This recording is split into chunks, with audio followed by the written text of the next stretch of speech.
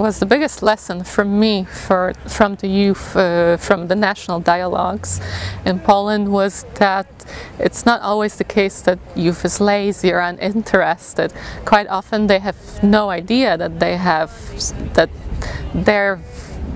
people are interested to hear their voice, or that they can get involved. So that's something I realized I would like to focus on, to reach out to the people and show them that there's so many different opportunities that they can participate in, that there are international youth organizations, or also local ones, that they can be, and there is space to be more proactive and involved in water activities.